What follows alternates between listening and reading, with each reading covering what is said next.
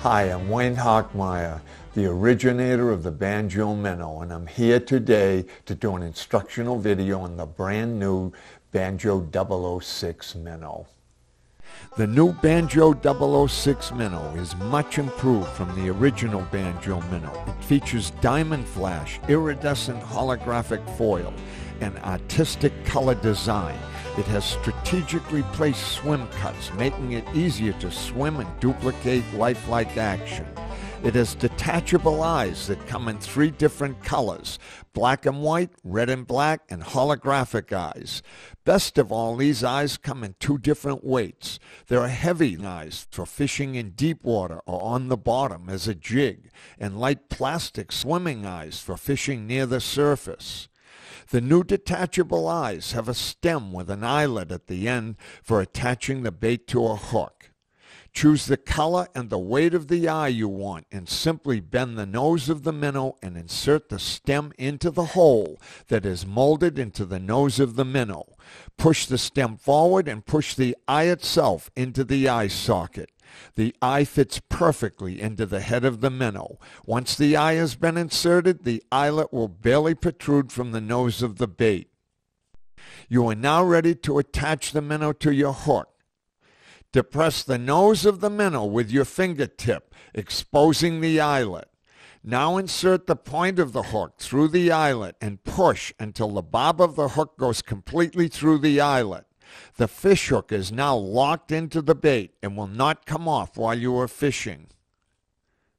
Directly in front of the eyelet hole is a slit that runs from the eyelet back towards the eyes. You can easily remove the bait from your hook by positioning the bob of the hook directly in line and opposite of this slit. Now push the hook itself into the slit and towards the eyeballs. This will bring the bob into the eyelet and allow you to now detach the hook by slipping the bob through the eyelet. It is no longer necessary to have to cut your line and retie another knot in order to change baits. The Banjo 006 minnow comes in 5 different sizes. There is a 3-inch minnow, a 4-inch, a 5-inch, and a 7 and 9-inch minnow. The 3, 4, and 5-inch minnows are generally used with a number 8 Banjo weedless hook for the 3-inch, a number 4 hook for the 4-inch minnow, and a number 1 hook for the 5-inch minnow. The 7-inch minnow is usually fished with a heavy-duty number 3/0 hook, and the 9-inch minnow with either a 5/0 or 6/0 hook. You are not, however, restricted to using one size hook for each size minnow. It is possible to use a number 1 hook on a 3-inch minnow and a number 8 hook on a 5-inch minnow. I personally use the number 1 hook on the 3, 4, and 5-inch minnow when I am fishing around vegetation or heavy cover and using the Banjo weed guard. I will now show you how to attach a weed guard to a Banjo weedless hook. Place the hook in one hand and hold the weed guard in the opposite hand. Place the weed guard over the eyelet of the hook and then pull the weed guard into the eyelet. When you relax the weed guard, it expands and will not slip back out of the eyelet. Now pull on the weed guard and insert your index finger into the center of the weed guard. Now insert your middle finger into the center of the weed guard and separate your 2 fingers. Pull the weed guard up and behind the bob of the hook and release. The hook is now weedless. When a fish grabs the bait, it will depress the weed guard, exposing the hook point. When the fish turns and pulls the line tight, you will hook the fish. If you are fishing in open water, do not use the weed guard. It is not necessary. Never store the weed guards in direct sunlight as they will dry out. Banjo minnow can also be rigged with our El Cinco hooks. These hooks have a very short shank and are meant to be hooked at the bottom side of the bait, directly behind the front pectoral fin. The El Cinco hook is heavy and will sink fast. The hook is designed to move the bait sideways and create a very spastic swimming action. Now that you know how to rig and use the various items that come in the Banjo 006 minnow kits, it is time to go to the water and demonstrate the various retrieves and techniques that are used to fish the Banjo 006 minnow. The first retrieve that I would like to demonstrate is the stop and go retrieve. It is a very simple retrieve to use and very effective. Now this is how you do the retrieve. You make quick, short jerks, very quick, very short, about a second apart. The lure will go left to right almost on every jerk. After every jerk, you return the rod tip back towards the bait, creating slack. You reel up the slack. You do never pull the minnow. You never reel the minnow. You just keep the jerk going, going, going. Reel up the slack. If the fish won't bite, you really put a lot of pause between the jerks. Let the minnow go down, down, and then jerk again. So if I don't get bit, if I think the fish had really turned off, I put big pauses between my jerks, and I keep my jerks very, very short and quick. And then I wait, I let it die, and then I jerk. And then I reel up the slack, and I let it die, and I jerk. Real short and quick jerk. Short, reel. This changes the direction of the bait, and a bait that changes direction is extremely effective in making fish bite. Now the next method that I would like to demonstrate is the swimming method.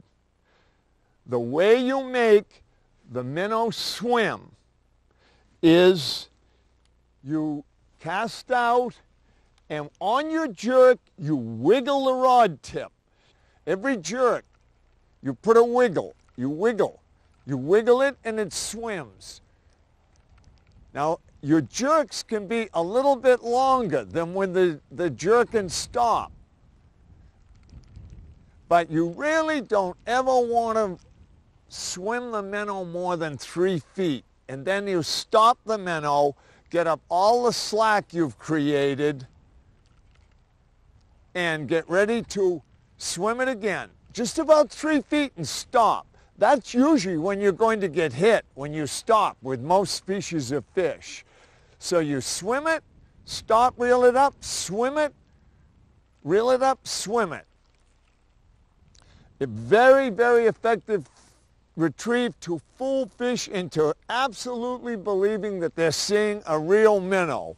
Because once that minnow swims, it's identical to what a real fish does. So you wiggle the tip as you jerk.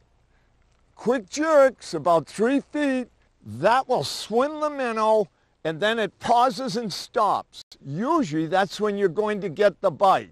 At that point you have slack in your line because you haven't reeled it all the way up. When you get the bite, never strike. You reel, when you reel and you feel pressure on the line, you reel tight and then you pull, not jerk, you pull the hook into the fish's mouth. Only when you feel the weight on the end of the line do you do that. But if you jerk the bait on a strike, you can jerk it right out of his mouth. With this type of hook and the method we're using, you never strike. You feel the weight, you reel it tight, and you pull the hook into the fish's mouth. The fish is going to hook himself. The third retrieve I'd like to do is the spastic action retrieve. And the spastic action retrieve is nothing but a combination of the stop and go retrieve and the swimming retrieve. You alternate between the two. So spastic action retrieve. I swim the minnow and then I stop and I do a couple of jerks. and then I swim the minnow, and I let it die. I let it die. I give it a jerk. I start to swim it again. I jerk it, jerk it, jerk it, swim it again. Jerk it, let it die. I let it die. I let it go down, and then I swim it. This mimics an injured minnow. It looks exactly like a hurt minnow would look, trying to get away, trying to right itself. It is crippled and it's distressed. And it has no regular action to it. It does all sorts of things. It goes in different directions. It flutters, it jerks, it dies. It imitates life. I use it all the time because I give the look of the minnow does about everything that will provoke a fish to bite. If the fish aren't biting, I just slow it down. I let it die a lot, and I put my jerk and stop in there, and I put the swimming, but I space them. I'm letting that minnow die, go down, go down. All of a sudden, I jerk it once, and then I swim it, and I let it die again. And I let it go right down, and I give it 2 jerks. And then I'm going to let it die, and now I'm going to swim it, and then I let it die again. And eventually, I will slow it right down where it goes to bottom. And then I just twitch it and twitch it and twitch it. Very effective way to get a fish that doesn't want to bite. The last retrieve I'd like to do is the moving or fleeing retrieve. There are some species of fish, such as bluefish, jack crevalle, peacock bass. They simply do not like a stop bait. They don't want a dead bait. They want a bait that is constantly moving or trying to get away or struggling, and you've got to keep the minnow moving. And what I'm going to do right now is demonstrate how you do this retrieve. It's difficult, but actually easier to do than it looks. Fleeing minnow retrieve. Keep the rod tip very high. And I make little short jerks. And I reel at the same time, but I'm not pulling the minnow. I'm just flicking it along the surface, keeping it on top, reeling, taking up slack, always creating slack in the line. So if fish hits, he can inhale it. There is always some slack in the line. And I achieve that by keeping the rod tip so high that the line is flopping in the air.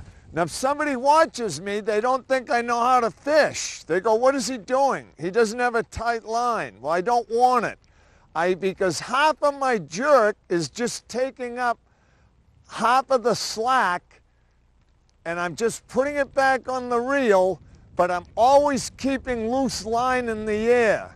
So when the strike comes, the fish can grab the bait and get it all in his mouth and dive with it.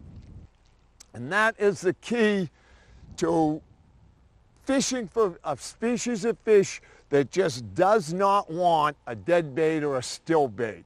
And most fish do want it stopped. When you're fishing for bass, 90% of your strikes will come on the stop. 90%. When you're fishing for peacock, they will just ignore it. They'll come up for the bait when it swims, and when you stop, they'll just turn and go away. And when I fish for peacock bass, I've been on the Amazon, I always use the fleeing topwater retrieve and that high rod tip. The Banjo 006 minnow is the only fishing lure in the world that was ever created to have its movement totally controlled by the angler. The movement of the minnow is all in your hands, and you will be amazed at how easy it is to create perfect lifelike movement duplicating a real live minnow. When you do that, you will be able to catch fish when no one else can. The Banjo 006 minnow truly is a license to catch. And when you catch the big one, write me a letter at wayne@banjominnow.com and tell me about it. Good luck and good fishing.